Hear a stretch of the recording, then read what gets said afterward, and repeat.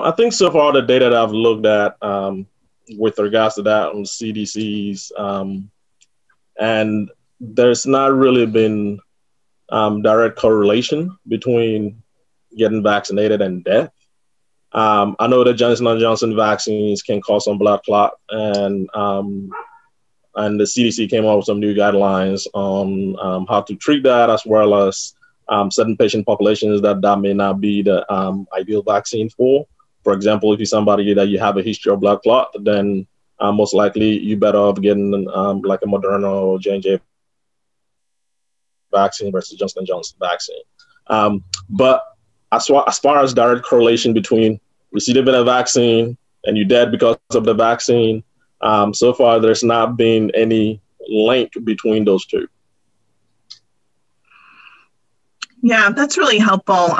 Dr. Fletcher, I wonder, do you have anything to add to that? I mean, we keep a close eye on this, just like, as pediatricians and Dr. Etienne as family physicians, we keep such close eye on side effects and adverse events post-vaccines. We've seen, of course, many people die from COVID disease itself.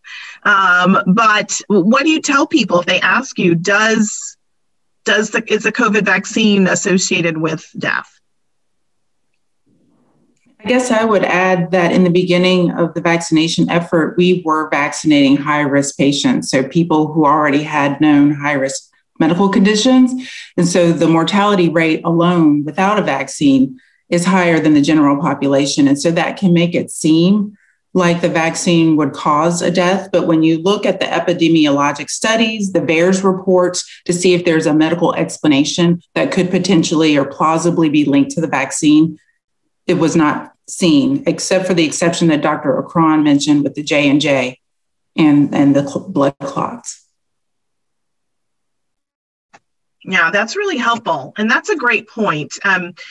People do die every day from a lot of things. And when we're targeting a 65 plus year old population with comorbidities, there is going to be a baseline rate of adverse events, whether they're vaccinated or not. So that's an excellent point. Thank you for helping us with that.